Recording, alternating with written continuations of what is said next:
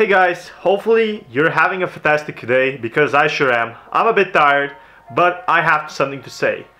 If you liked the video, be sure to hit that like button and subscribe because it means a lot to me. Anyway, today I'm gonna be talking about a topic I really like about, and that's 3 ways how you can make money in the booming esports market. And of course, if you have not noticed already, the cash flow in esport industry is real and it's growing fast. So prize pools in tournaments are getting bigger for every year as more viewers and sponsors are attracted, which is definitely true. Every year there's more and more players coming into esports and it's becoming quite a profitable niche. And that's what I really wanted to discuss in this video. Not only can you sell merch, but you can also host games and stuff like that. So I'm gonna go all through that in this video. What was once seen as a hobby has now become a serious career, and one can pay really well for the fortunate few. About 10 years ago you couldn't make shit from this, but playing now as a professional esport player you can make a lot of money.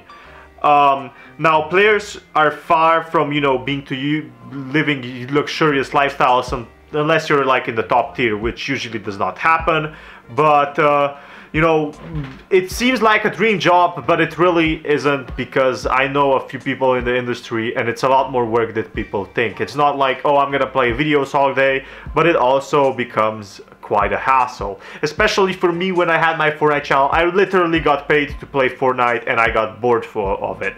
Now, the first thing you can do is you can start your own stream and host esport games. So of course, you're gonna need permission from actual, games like pro teams or the organizers, especially, to host these games or to just talk about esports, which is completely legal, which I am doing because I'm really interested in the topic. That's why I'm uploading daily videos.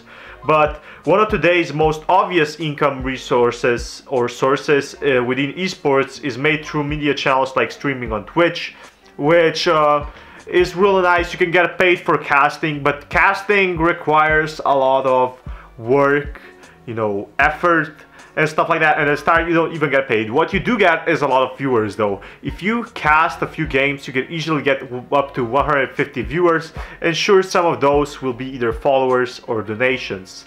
Now you can also build your own brand, your own niche, stuff like that, anything you like basically. The next thing you can do is, if you really know a lot about games, which the thing is, I really like talking about this topic, is esport betting. So I have my own link on esport betting down in the description below if you want to start betting on esports.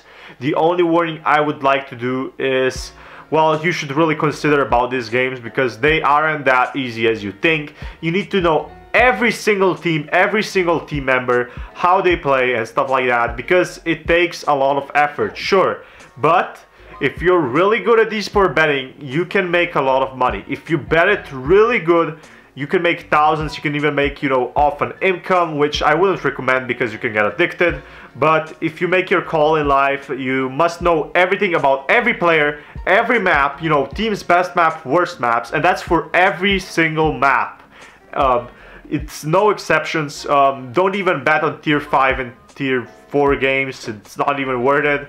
And also, list of, new esport betting sites are increasing. So that's definitely an opportunity to think of. If you have like $5,000, you can also make your own. Actually, that's a bit low because you need your own gambling license, but that's when you get a lot of money from betting.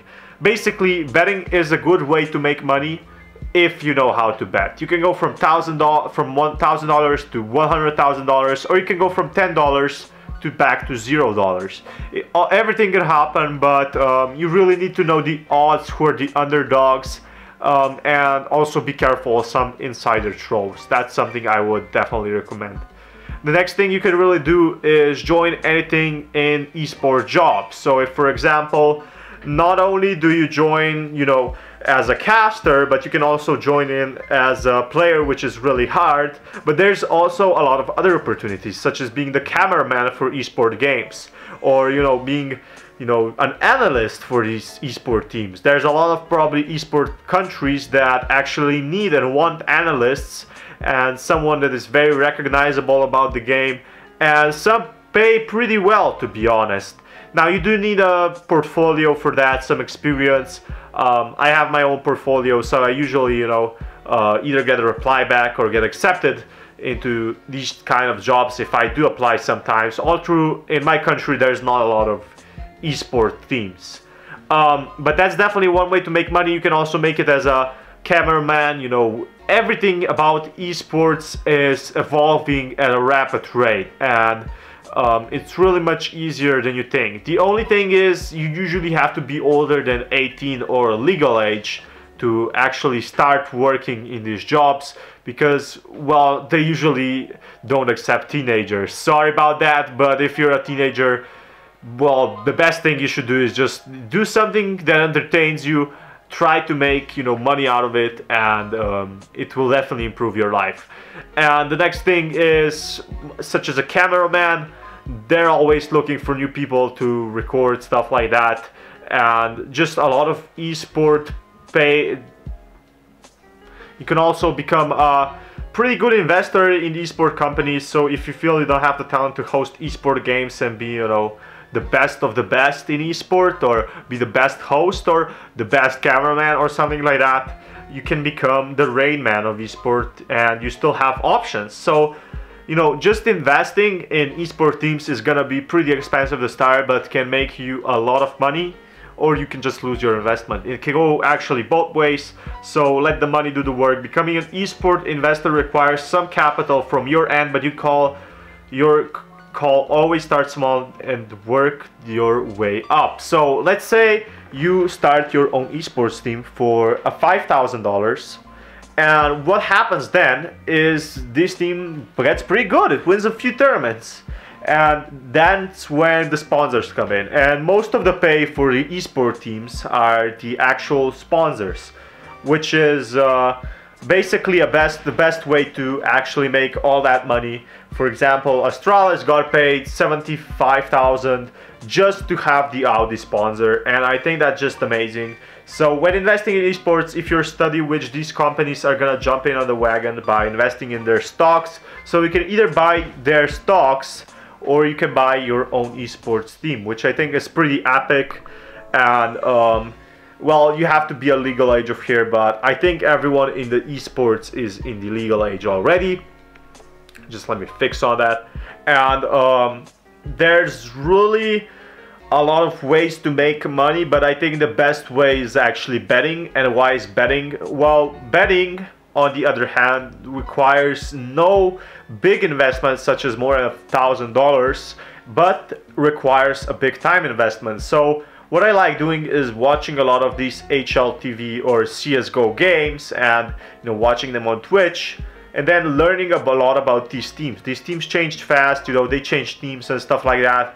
But if you keep watching these games, they keep up to the pace, and you remember every esport team, which one is better, which one is gonna win. You can basically expect some teams to win without the proper upset. And that's when the money starts pouring in, because you usually don't lose a bet. You start from, let's say you start $10, you go to a few thousand, then from a few thousand you can pay a rent or something, or just buy food, or you can invest in other things such as a gym membership, and then actually get some pretty decent payroll going for you. So $800 bets will become pretty easy. Just be careful you don't get addicted though, because that is something you don't want to do. But seriously though, esport betting is one of the best things you can do, and also becoming an esport pro player is gonna be pretty hard. Why is that? Because you have to be really good at the game, so that requires some talent. Then you have to have some magnificent time skills. So for example, if you're in college and you want to go pro in esports, it's gonna be really hard. But if you have no job at all and you're a loser, then you can definitely just do anything esports related and become a pro. Who knows? But it's gonna take at least 2 years to even get a good paycheck, because these esport teams are not paying that much as you think.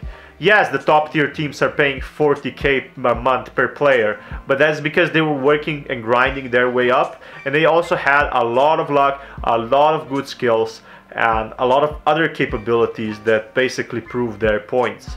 And I think there's a huge problem of, Fortnite kids trying and thinking they will get, into a Fortnite team or some duo gods or something like that, and they expect them to pay a few $1,000s to play for, some random, I don't know, restaurant or something. And I think that's retarded. And well, I guess some people never learn, because, well, there's always gonna be some kids trying to go pro, and out of these 1,000 kids trying to go pro, only one of them is gonna succeed. And that, my friends, is the bitter truth. So either it's esport betting or esport jobs, and if you have a lot of time, go for those esport games. Anyway, you know what to do. I have another video up here, and if you enjoy more of these videos, be sure to hit that like button. And this is Fatman, sign out. Peace, guys.